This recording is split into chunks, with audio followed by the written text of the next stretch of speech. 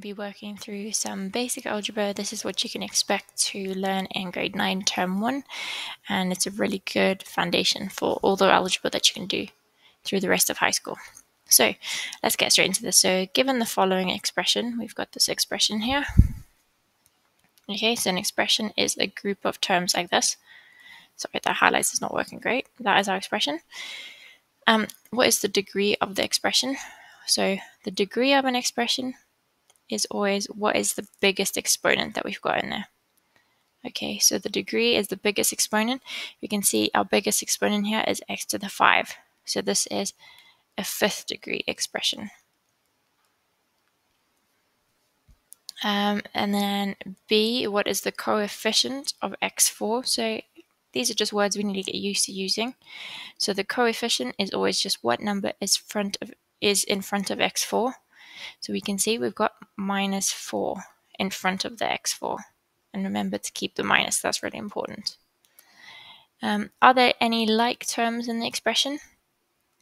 So are there any terms, like are there 2x's or 2x squareds, or we don't have any like terms here, okay? So it would be if you had values with the same exponent. Okay, so for example, if you had an x and a 2x, those would be like terms, but we don't have any of those. So we are just going to say no. Then question D, how many terms are there in the expression? We would just have to count how many terms there are. So we have got here, let's get a pen. We've got 1, 2, 3, 4, 5 terms in this expression.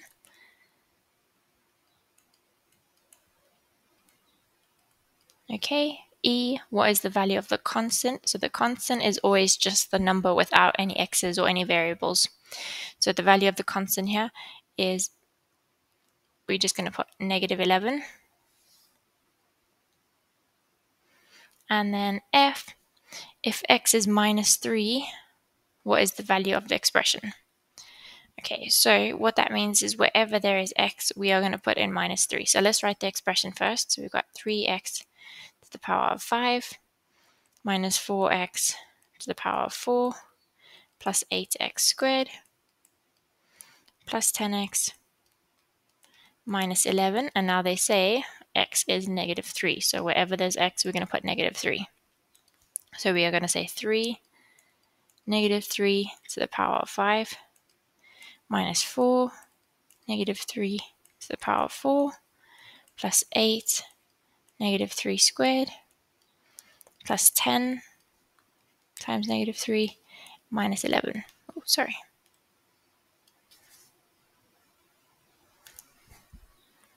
And then you would just work that out. So you'd probably be able to just use your calculator for that, but we can work it out. So let's see, 3 to the power, let's work this first term out. Okay, 3 to the power of 5 is 243. So that's going to be 3 negative 243 minus 4 times, let's see, 3 to the power of 4 is 81.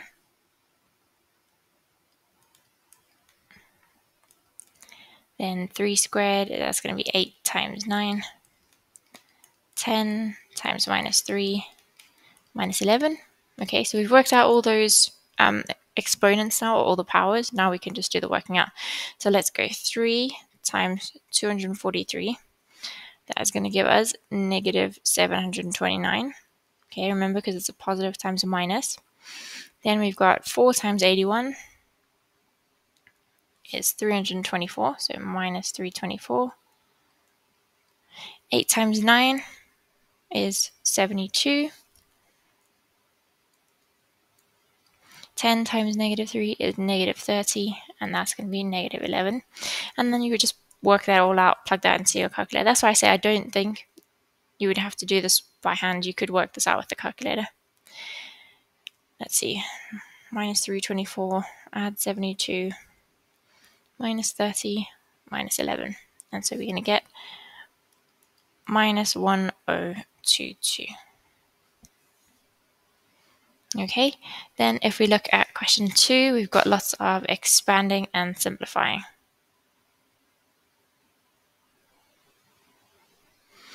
Okay, so expanding and simplifying, that just means multiply out all the brackets and then simplify, add all the terms that you can, subtract all the terms that you can. So I'm not going to do all of these, but I will do a few so we get an idea.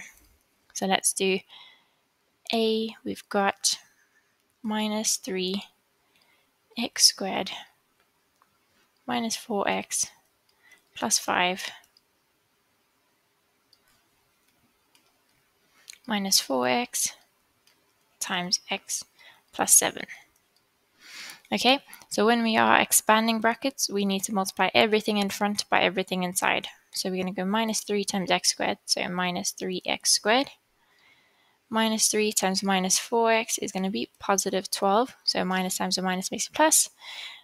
And x, minus 3 times 5 is minus 15. Then in this bracket, we've got minus 4x times x, so that's going to be minus 4x squared. Minus 4x times 7 is going to be minus 28x. Okay, so that is our expanding part then. So that's just multiplying out. And then we have to simplify, so we have to add up the like terms. So what I'm going to do is I'm going to highlight all the like terms. So x squared, let's do all the x squared terms. So we just got these two. So we're going to sort those two out. So minus 3x squared minus another 4x squared is minus 7x squared. Let's see what we've got next. Let's do all the x terms, so minus 28x and positive 12x. So that means we've got 12x, take away 28. Or you could go 28, take away 12, whichever's easier. So 28, take away 10 is 18, take away 2 is 16. So that means we're going to have minus 16x. And then finally, we've got our constant, so minus 15. And that is our final answer there after we've expanded and simplified. Okay, let's have a look at maybe a challenging one. So let's look at L. If there's any others that you see that you want me to give a go, let me know. So in question L,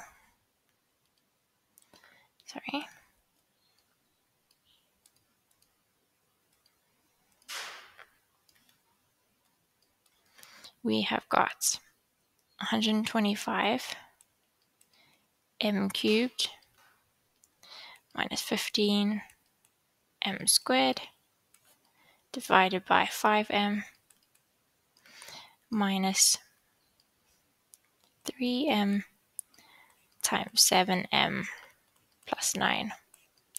Okay, and I'm actually going to make this bigger so we can do this one. So in this one, we have got to sort out first the fraction and then the bracket part. We can do them separately.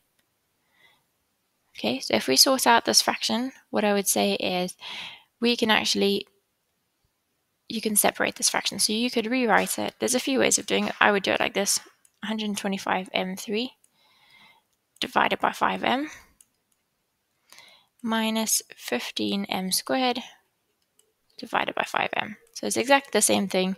We've just written them separately. And then for this bracket, I'm going to expand that. So let's expand 3m. So minus 3m times 7m is minus 21m squared. And minus 3m times 9 is going to be minus 27m.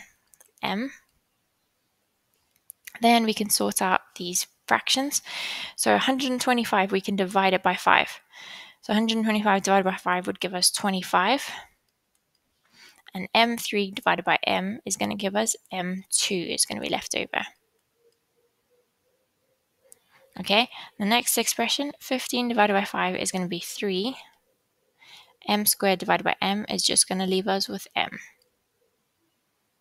Okay, for these ones you use your exponent laws. So basically when you do the division, so m3 divided by m, what you actually do is you say m3 minus 1.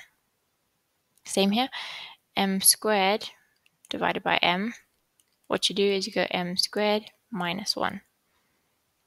Okay, so that's what we do. That is exponent laws. Anyway, let's carry on. So we've got minus 21m squared, minus 27m. And now we have to just sort out the like terms. So here I've got 25m squared minus 21m squared. That is going to leave me with 4m squared.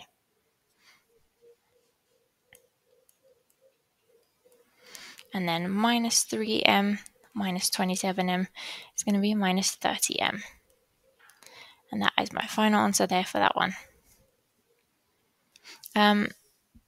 I really hope this video helped. Like I said, I can go through any of the other questions if you have.